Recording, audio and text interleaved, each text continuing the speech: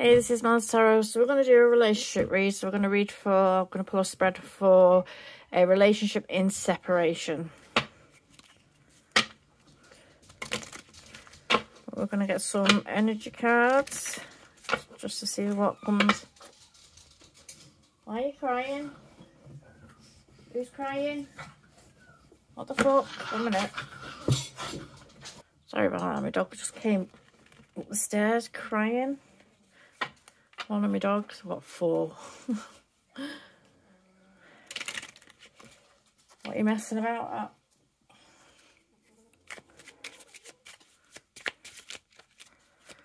Right, let's see what we get. So we've got, I feel you even though we are apart in reverse. We have, I can't stop thinking about you. I regret lying to you. I left when I seen you, or when I saw you with someone else. Okay, let me throw them ones up there.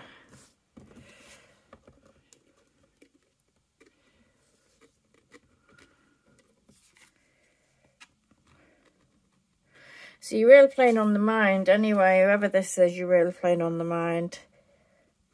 Possibly not for the best reasons though. And it's weird because the vibe I got when I seen I regret lying to you and I can't stop thinking about you and I left when I saw you with somebody else. That feels to me like this was something's come about in a tit for tat. A tit for tat situation.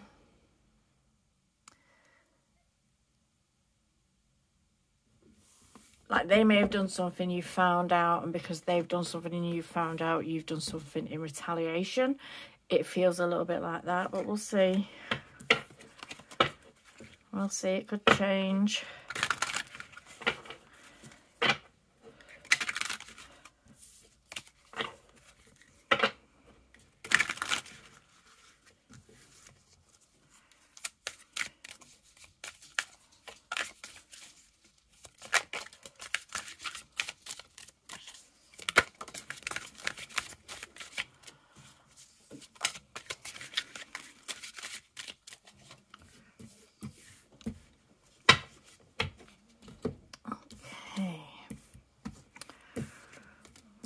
So we have temptation, we have twin flame in reverse, sacral chakra and apology, sacral chakra, sacral chakra healing, and the sacral chakra is about relationships, emotions, sensitivity, like sexuality, pleasure, creativity and stuff like that.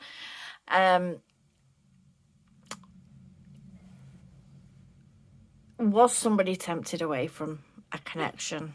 Don't start, Boris. It feels to me like somebody was tempted away from a connection. I feel like someone was tempted away from a connection, but they were tempted. I feel like you may have been aware of it. I feel like they may have done like the dirty on you and you've been aware of it. You found out, basically, maybe they've gone off with this other person. So this is the energy that I'm kind of feeling now. So it's like almost like they've gone off with this other person. And they thought it was the twin flame. They thought this person was their twin flame. They thought this person was going to be their happy ever after. It was a false twin. This card came in reverse. I feel like they've gone off with somebody that presented as their everything. They presented as a part of their soul, and they felt like that kind of connection, that kind of pull to them. And I feel like this was a false flame. Everything was presented, but nothing was what it seemed. And that's the kind of energy that I get with it. So the temptation, they literally bit the apple. They went with the temptation. It was a false twin flame. They're wanting to relate. They may have been wanting to... upon realising this, they may want it to come back and heal the relationship with you. I feel like they may want it to come back and try and reconnect with you in some way, and perhaps in doing so, even apologise. They may see that you've moved on. They may have come somewhere to see you, or they may have gone out and you may have been there. They may have seen you with somebody else and they didn't come forward to you. They thought they took it that you've moved on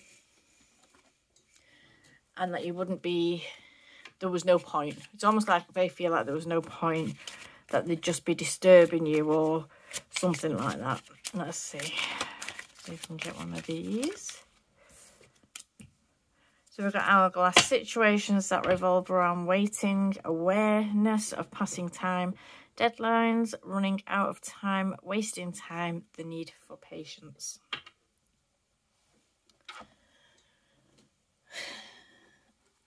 I don't know if you're still interested in this person, actually. I don't know if you are still interested in this person at all. And I feel like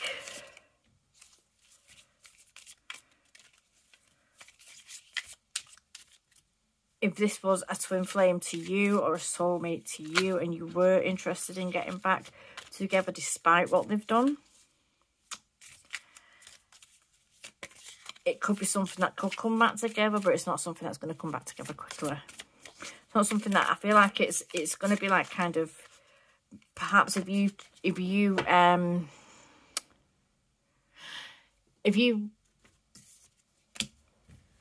the chaser, if you went after them, if you went chasing after them, or if you went like kind of trying to pursue something with them, it would happen a lot sooner. I feel like if you don't make the move, it's almost like if you don't make the move, they're not going to anytime soon.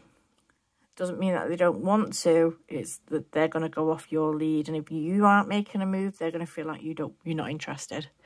You're not interested anymore. So we've got boat: receiving what you need, progression, arriving, moving on, closure issues. And then we've got the chaser in a codependent relationship, fear of abandonment issues.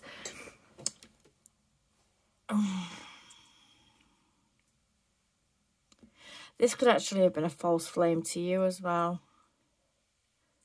But I feel like they were tempted away. They were tempted away anyway.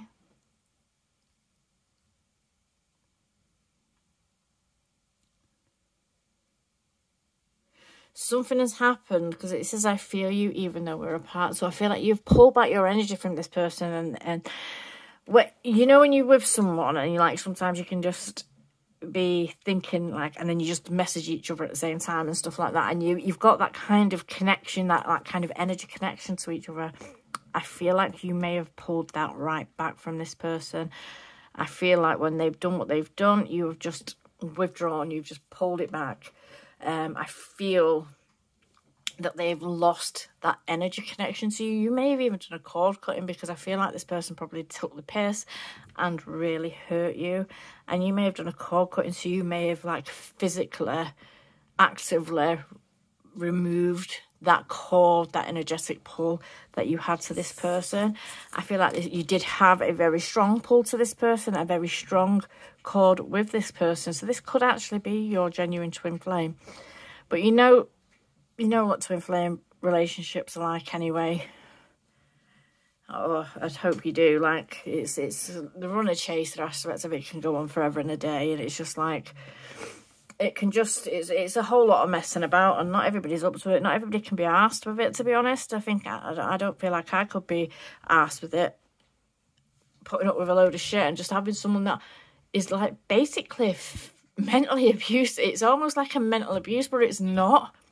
It's almost like a mental abuse, because it's triggering in such a bad way. It's so triggering to you because you're just mirroring each other and you're just bouncing off each other, and you're just highlighting, because you've been through so many similar things. You were just highlighting each other's insecurities, and it is fucking torture. It is mental torture. It is not for the faint-hearted. And a lot of people, regardless of what the connection could be, just can't cope with that, because it's not like, oh, right, we're twin flames, we'll break up once and we'll come back together. This could go, you might not even see them for 20 odd years and then get back together and then fall apart again. So it's like you're waiting for both parties to grow up in a situation like that. And it's like the literal boat could always be getting missed with the opportunities for people to grow and come together in a grown state. It can be, it could be just never ending. Just a never ending pile of poo. I wouldn't partake in it anyway. If it's twin flame situation like that, I wouldn't partake in anything like that. Not now. I've not got the patience for it, to be honest. I'm going to start sneezing. I knew I was going to start sneezing. I think I'll go with a Sufi wisdom card. You can't even see it.